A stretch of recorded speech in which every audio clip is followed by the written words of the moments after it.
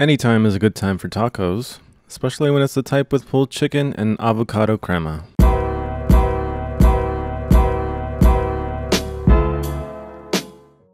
Alright, so this is the ingredients that we're going to be using for today's recipe. For a detailed list, you can look at the description down below. But as you can see, we got around 2 tomatoes, radish, onions, cilantro, jack pepper cheese, sour cream, 2 chicken breasts, some avocados, limes, tortillas, and for spices we have black pepper, garlic powder, salt, and chipotle. Alright, let's start off by giving the chicken a quick marinade. I put some salt and some lime. I think this lowers the chance of it having that chickeny flavor, but if you know any better, let me know in the comments. Once you're done, we'll put it aside and start heating up our pan.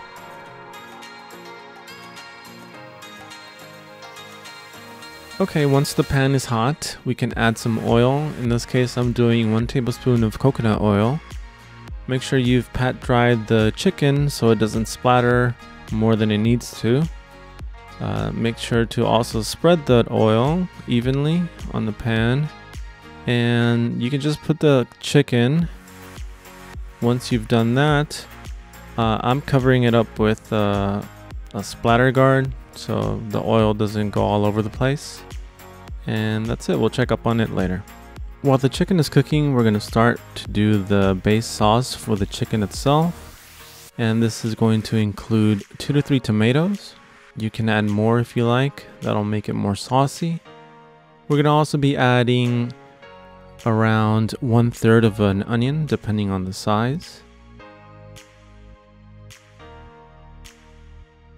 Alright, so take a look at the chicken, and if you see that it's brown on the bottom, go ahead and flip it. Okay, so let's move the chicken to the side, except now it's going to have a little bit of a lower flame on it. And now we're going to start heating up another pan to make the sauce for the chicken. Let's heat that up. Let's add 1 tablespoon of coconut oil. Once the pan is hot, add the tomato and onions we cut up previously.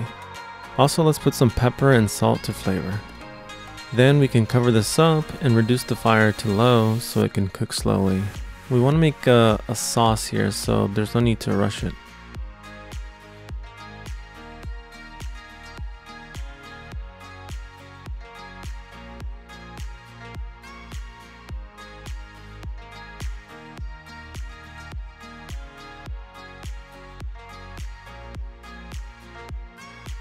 Okay, so now we can prepare the radishes. You can start off by cutting off the ends, as those aren't pleasant to eat. Then you can slice the radish in half lengthwise, and now you can slice it in half again lengthwise, but don't slice it all the way through. Leave a piece intact. Then cut along the length some rows, and then cut across those rows, and that's going to make cubes. Which is the point of this, because the radish is an adornment of sorts, but at the same time it provides texture for the taco.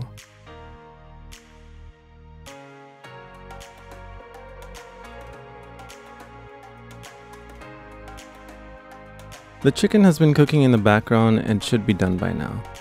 I like to take it off before it gets to temperature because it'll continue to cook afterward. But it's up to you how you cook your meats. Be safe. Now you can put it aside to let it cool off a bit. Checking on the sauce, we can see that it's looking good. When you see that the only thing that remains of the tomato is the skin, it means that the sauce is ready. You can turn it off and set it aside for now. The next topping we're preparing is the chopped onion and cilantro. For the onion, we're using the same technique we used for the radishes.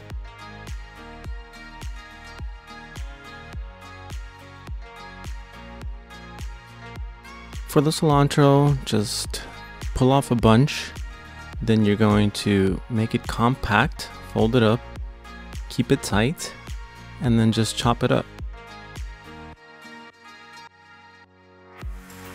And finally, I like to add 1 lime and give it a good mix.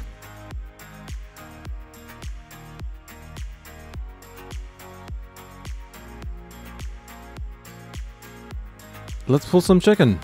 At this point, the chicken might be cool enough, but if it isn't, separate it into big chunks, and that's gonna help cool it off quicker than one whole piece. The finer you pull the chicken, the easier it'll be to eat, and the less chewing you'll do. I think the thinner strands is the way to go. It's a better texture overall. Now comes my favorite part. We get to make the avocado crema. First, we need a bunch of cilantro. Then we need 1.5 avocados, 1 teaspoon of salt, or adjust for your particular needs or flavor, 1.5 limes, 3 tablespoons of sour cream. So let's blend this up.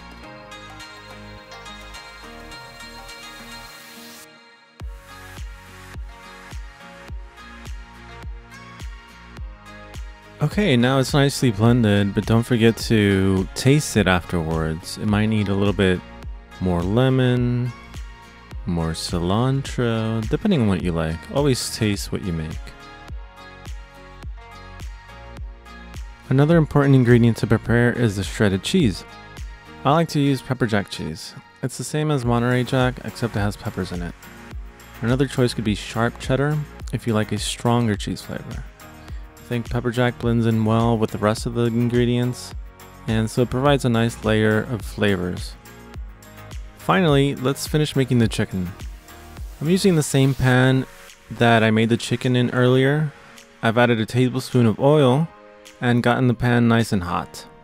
Add the shredded chicken and let's give it some flavor by adding pepper, 1 teaspoon of garlic powder, a little over a teaspoon of chipotle powder, a pinch or 2 of salt.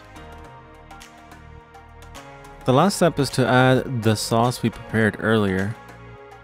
Be sure to mix it up well for about 3 minutes or so. And finally, give it a taste for salt and adjust accordingly. Now you can remove it from the fire. Finally, we get to make the taco. The first step is to have a warm tortilla. Add the shredded cheese to the bottom. This is so it can melt. And to make it melt, we're going to add some of that pulled chicken.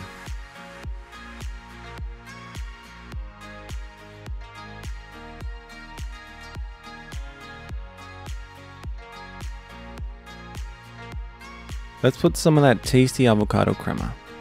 Not as OCD as I did here though.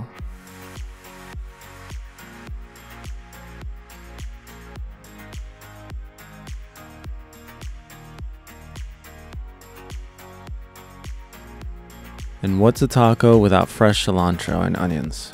Let's put some.